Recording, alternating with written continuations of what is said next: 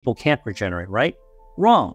Turns out that humans can regenerate, and humans regenerate using stem cells that come from the womb. So when we were developing in the womb, we were only stem cells. When we were born, we had extra stem cells. Introducing Dr. William, a globally recognized medical doctor and researcher trained at Harvard. He is the founder and president of the Angiogenesis Foundation and has made significant contributions to medical science. His work has resulted in over 40 FDA-approved therapeutics and devices for conditions such as cancer, cardiovascular disease, wound healing, and vision loss.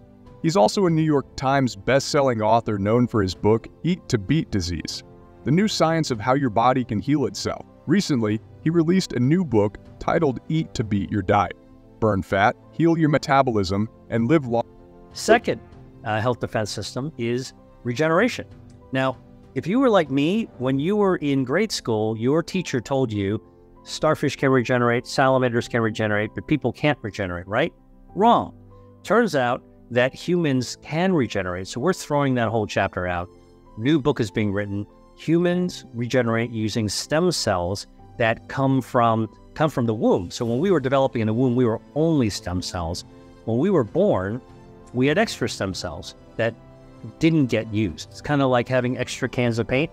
When you finish painting in your room, you always get extra paint so you don't run out. But when you're done with painting the room, what do? Oh man, I got a few extra cans. You put the lid back on, put them in the garage for next time. Do you need to patch something up? Well, that's exactly what our stem cells do. We got extra stem cells. How many? 750 million extra stem cells when we're born. Those get all packed up in our bone marrow mostly. And so then when we need them over the course of our lives, our body calls out more stem cells to regenerate our heart, our brain, our muscles. You're going to work out in the gym, you got to grow some new muscle. Those stem cells come flying out in order to be able to regenerate our organs. Now, foods can activate this regeneration system. They can call out more stem cells, and that's why they're part of this defense system.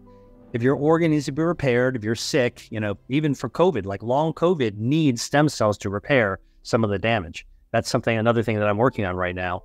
But there are dozens of food that can help you regenerate, including dried fruit, because it's got something called ursolic acid.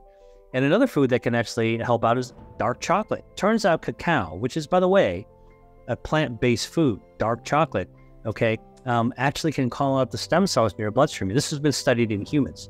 Got to be like 80% or higher cacao. So you really want to go for that dark chocolate. And remember, I told you, you don't want added sugar. So you don't want to just be eating candy bar. Go for the dark chocolate with as little or no added sugar, refined sugar, as possible. Now, there are other foods that can actually stimulate your stem cells as well. Whole wheat, brown rice, barley, oats, even popcorn. These all have fiber, and the dietary fiber triggers our stem cells. Swiss chard, mustard greens, collard greens, goji berries, those little tiny herbal berries. You can get them in dried almost anywhere. They contain something called zeaxanthin. That is a bioactive, one of Mother's natural chemicals, supercharges stem cells so they can help us regenerate even better. And I have something special. I found this yesterday when I was out shopping in the Asian market that you may not have seen before. I found some Chinese parsley. Okay, this is not your regular parsley that you make. Parsley. Sorry. Celery, Chinese celery. This is Chinese celery. Look how long it is. This is monstrous. Okay, I'm backing up. This is Chinese celery. It looks kind of like celery. It's a little wilty. It's much softer. It's not like these hard sticks. You can't beat somebody with it. And it's much more potent than if you break it up and smell it. Wow, it's got this like peppery, more intense. Celery. The smell. Okay, here's what you need to know. That there are studies have been done to figure out what's in Chinese celery. It's not in regular American celery or European celery. It's a chemical called NBP. It's 2-nitro-bisphosphonate. NBP, 2-NBP. All right, this actually has been shown to stimulate stem cells to come out of your bloodstream.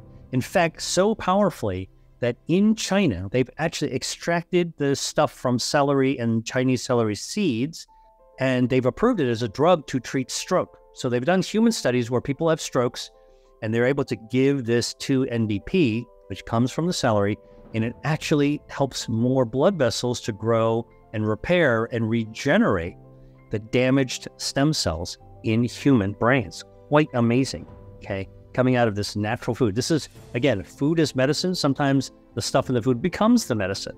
All right. Stem cells, the body's natural repair system, hold the key to rejuvenation and longevity. By nourishing these powerhouse cells with the right foods, we can unleash their full potential and defy the aging process. Thank you for joining us on this journey through the world of superfoods and stem cell health. By nourishing our bodies with these nutrient-rich foods, we can unlock the fountain of youth and live our lives to the fullest. Here's to a long, vibrant, and healthy life. Until next time, be well.